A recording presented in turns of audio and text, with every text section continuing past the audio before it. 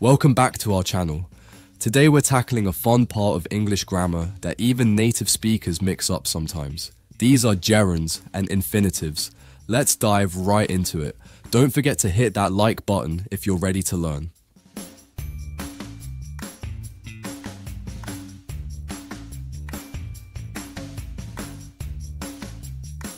Alright, let's start with the basics. Gerunds are words that look like verbs, but act like nouns because they end in ing. Infinitives, they're the to form of the verb.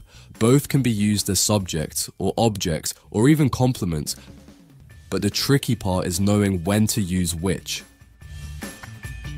Gerunds are used after certain verbs such as enjoy and avoid.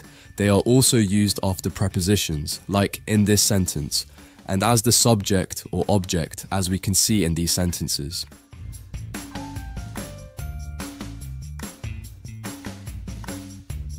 Infinitives are often used to express a purpose or a future action, and they follow certain verbs or adjectives. In this sentence, the verb want is followed by an infinitive, and in this sentence, after the adjective difficult. A common mistake is mixing them up after specific verbs. Like you should say, I stopped drinking milk, if you mean you quit drinking milk.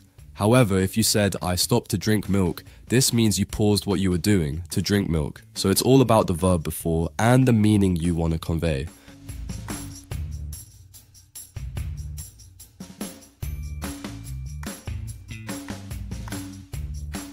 It's your turn. In the comments below, write a sentence using a gerund and another using an infinitive. For some fun, try using the verb love. That's it for our grammar lesson on gerunds and infinitives. If you now find them easier to use, please give us a thumbs up and subscribe for more awesome lessons. Remember that practice makes perfect, so keep on experimenting with those gerunds and infinitives. Catch you in the next video. Stay cool and curious.